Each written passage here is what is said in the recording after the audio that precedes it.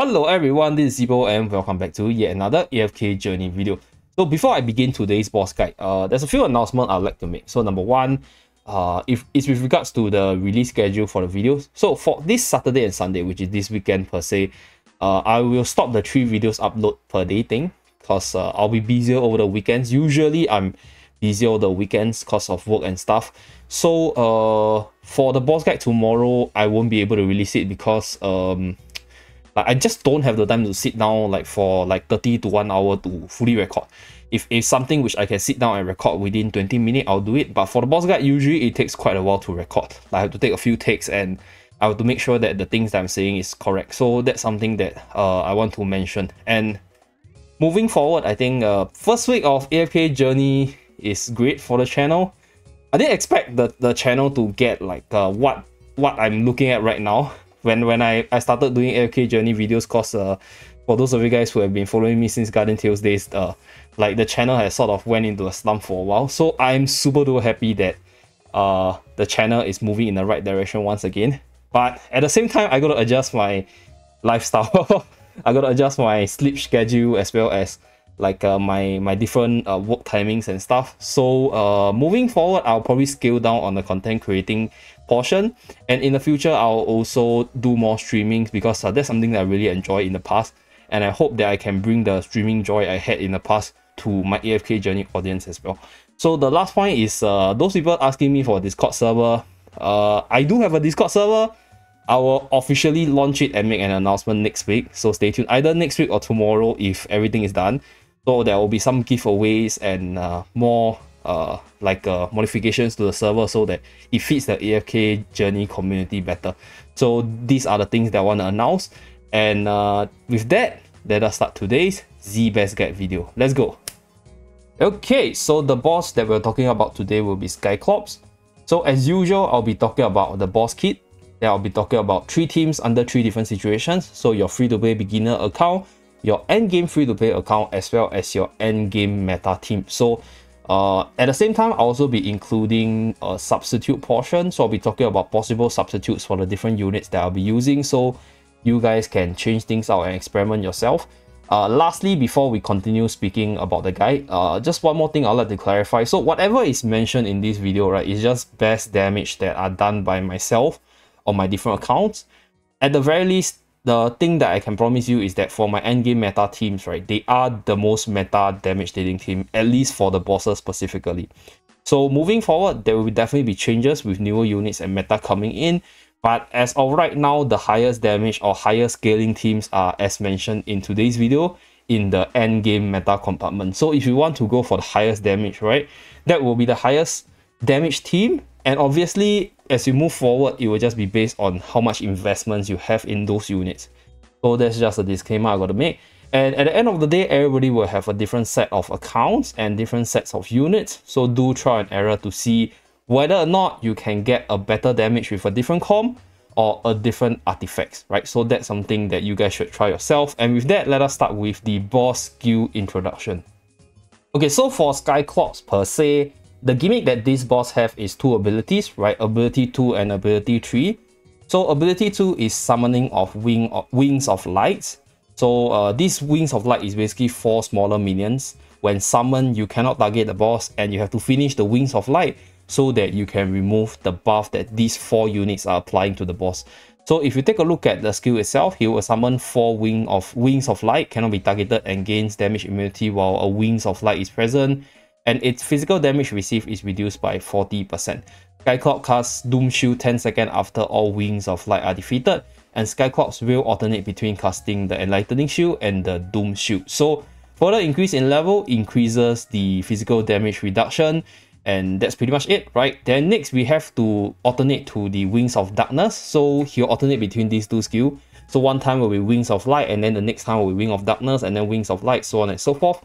So for the Wings of Darkness compartment, cannot be targeted, same thing, gains damage immunity when Wings of Darkness is present, and its magic damage received is reduced by 40%, and he will cast Enlightenment Shield 10 seconds after all Wings of Darkness are defeated. So same thing, further increase in the levels from the low difficulty to the endless mode, you increase the magic reduction on this boss itself. So let us continue with the other skills first before I talk about how these boss actually work and what's the strategy for the boss. So fourth skill, deals equal amount of physical and magical damage. When Wings of Light are present on the field, Skyclops physical damage increases by 40%. When Wings of Darkness are present on the field, Skyclops magic damage increases by 15%. Okay, so this is important because based on your team setup, right, if you are more built towards magical defensive teams, then you will take the magical damage hits better. But if you're more built towards tanking out for physical attack, cause different units have different stats, then obviously you will deal with the physical attack side better. So this boss have a lot of AoE. The ultimate is basically a AoE sweep. So it's a sweeping laser that just sweep through the whole battlefield, dealing 260% damage. Okay, so for this boss, it's actually very straightforward. So the gimmick of this boss is he will summon these 4 minions on the battlefield, and whenever these 4 minions is on the battlefield, the boss will actually gain this bonus damage buff, right? Based on whichever side of the unit is present. So if you have Wings of Light on the battlefield, he's going to hit harder on the physical side. If you have Wings of Darkness on the battlefield, he'll have the magical damage boosted. So the scary part about this boss is when you cannot kill the 4 wings early enough. So he will just alternate the summoning between these two, and then he will get the buff and he'll do his ultimate to sweep the whole battlefield. So this boss hits really hard. I think the issue for most people will be survival because of how hard the boss is hitting. So in the early game, your strategy, I would say, is more built towards surviving and then eventually dealing more damage from there. As for how to deal with the Wings of Light, you will need a little bit of AoE capabilities in order to sweep through the Wing of Light as fast as possible. Another way of dealing with the Wings of Light and Dark will be to just use very hard hitting units to just clear it as fast as possible. So because the boss will be damage immune when the summons are active, how fast you clear the summons will actually affect your final damage output. So obviously, if you run a full team of single target damage heavy units, you will clear the wings a little slower, and so you kind of want to slot in at least like 1 AoE damage dealer. That's why over here in the recommended section, if you click on this, right, you have Mirel in the pool. So the reason why Mirel and Cisia is here because there's some sort of AoE, right? Their skill set has a little bit of AoE to help with the removals of the unit, but just a disclaimer, they are not the most meta unit for this boss. So I'm going to talk about how I'm building the team for the free-to-play portion, right? Then the endgame free-to-play as well as the meta team.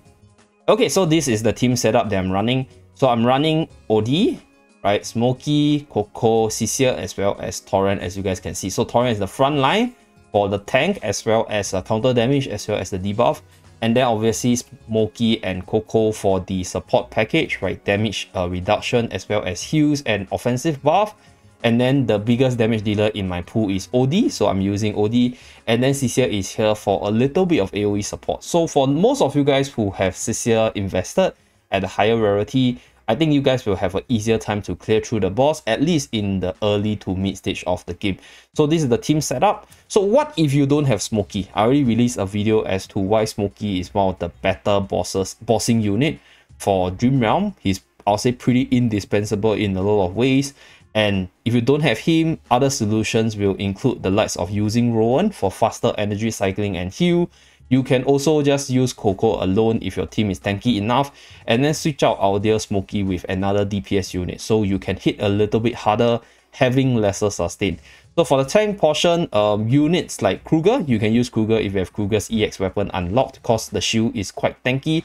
And then you can also use Brutus, right, because Brutus has a little bit of AoE, which is one of the recommended unit, and you can actually have a debuff on our dear Brutus. So for those of you guys who do not know, Brutus has a physical defense debuff in one of the skills. So he is also considered a debuffer with the Mauler faction. So he can also be used for this boss run in case you don't have Torrent. So I think in terms of the boss section, it's between Kruger, Brutus, as well as Torrent. If you really don't have any of them, I think running tanks like Lucius is also okay to provide you with a little bit of sustain. Then you can switch out one of your support for a DPS damage dealer, so you can hit harder while having more sustain with Lucius. So for the DPS units, just use your strongest units that you have right now.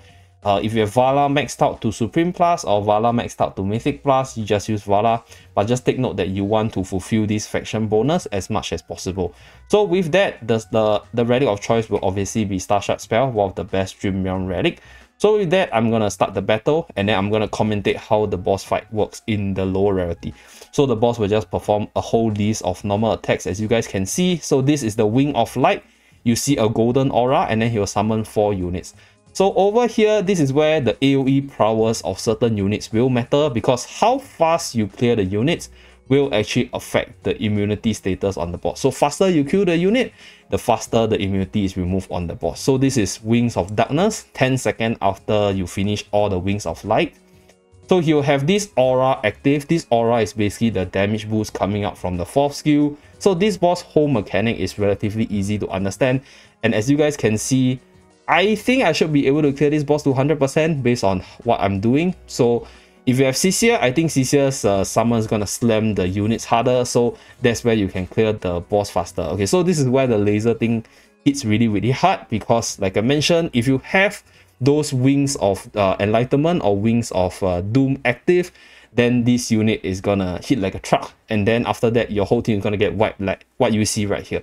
So this is the best damage team that I have. Probably gonna improve my score once I have either Cecile at a higher level, so she has more stats to survive, or if I have more stats on her with the improvement in my equipment. So with that, let us move on to the next account. Let's go. Okay, now we have the free-to-play endgame account. So for this account per se, I remove both Cecile as well as Torrent, because my Kruger is more highly leveled in terms of tiers, and at the same time because I want to get the most out of my factional bonus. So I'm not running Graveborn, and as usual, Merrily will be included for the bossing because she hits really hard. So she will be one of the must-have for nearly everyone. And then we have our dear Odai, which is an excellent damage dealer and the most highly invested unit in this account, obviously. I think Odai can be replaced with Corinne if you don't care so much about the faction bonus. But because for this account, my Odai is the strongest unit based on the investments, so I'm using Odai over Corinne. So if you have Corinne with similar investments, I think Corinne might be a little better, because Corinne, I'll say, attacks faster. He also has a little bit of AoE in the ultimate itself and provides shielding ability, which is quite useful in terms of keeping your teams alive. So the new tech choice that I have for this account will be Scarlita. So Scarlita is actually in the most meta team, because Scarlita provides a ton of damage if you have the EX weapon unlocked. True damage and the ability to instantly remove the summons once they hit a certain threshold. It's super helpful in removing the summons as fast as possible. So Scarlita has a bunch of AoE skill, which I will leave for another unit review video, because this unit is really powerful. But this unit is the tech choice for this boss, one of the better tech choice for the AoE side, because she's also a physical damage dealer, so synergizes really well with Kruger's physical defense debuff. So as you guys can see, this is the full team setup. And as for replacement, I think for Scarlita, if you really don't have Scarlita, like I mentioned, you can just use Corinne. Like Corinne is as usual a really good, I'll say, DPS unit as a whole, if you have the EX weapon active, because the EX weapon is the part where he deals the most damage. If not, you can also use other, I'll say, like wave clears. Like Cecile is still a good choice, because the summon is AoE, and Cecile also has decent damage output, and Cecile is a physical unit as well, so benefit from Kruger. If not, you can obviously use Rice. Rice is also an excellent choice for this boss. This is one of the niche unit which I mentioned in my ultimate tier list, because this unit deals decent damage in the AoE faction. So the goal of this boss is just to kill the summons as fast as possible whenever they're present, so you sort of remove the buff that it applies to the boss so that your team can survive while breaking through the damage immunity. So with that, I'm gonna just speed run through this and then see the final damage.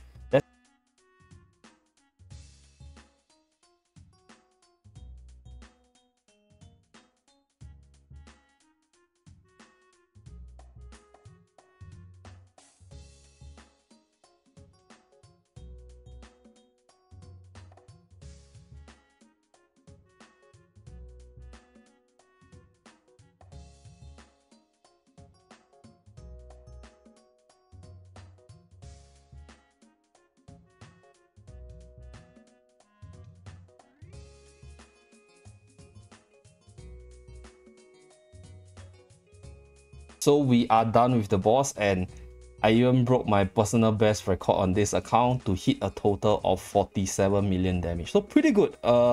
hopefully with this damage I can stay at a higher rank. So one thing which I forget to mention is that if you have Rainier, you kind of want to use Rainier in the place of maybe one of the DPS, maybe OD for example. So with that, you'll be running 2 Celestial Hippogene unit and you get a little bit more stats. And at the same time, because this is a physical attack team, Odal being the magical damage dealer can be the replacement. So that is the substitute and the meta team. Let us move on to my last account. Okay, so for my main account, let's go into battle. This is the team that I'm running, pretty similar to the free-to-play account. And if you have Skalita will be replacing Corin. So what you can get with Skalita, I'll use Barrel as an example, is you will get these 4-1 stats, which is 20%. So more attack equals more damage. More HP means you can survive better. At the same time, Skalita has a better AoE kit, which removes the wings a little bit faster and also provides similar damage to Corin to a certain extent. So if you don't have Skalita, just use Corin. I think Corin is just a pretty good damage dealer in general with a little bit of AoE in the ultimate. As for the other units, they are still the same. So the most meta unit is Merrily and Rainier for the bosses, so they are here. And then we have Smokey and Kruger over here, which I explained earlier why they are there. So with that, I'll commentate this boss fight and then just briefly talk about what are the things you might want to look out for. So let me just, I'll put Corin here. Let's start the battle. Okay.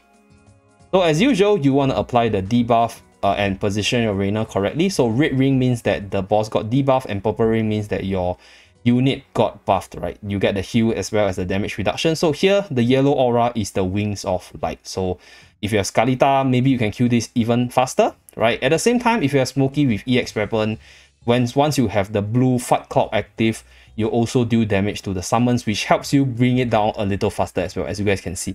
So this Fight Cloud will also do damage to the boss. So to a certain extent, in the end game, Smokey's role is a support, which can also do damage and also buff your team. So that's why if you are Smokey-less, try to reroll for him if possible. So that's for this boss. As you guys can see, really crazy damage output.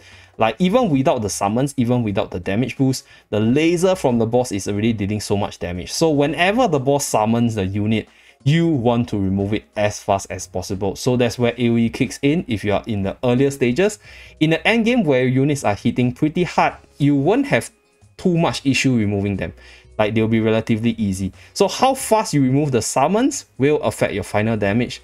And obviously, more stats, better EX weapon, as well as higher levels on your unit all contribute to better damage output.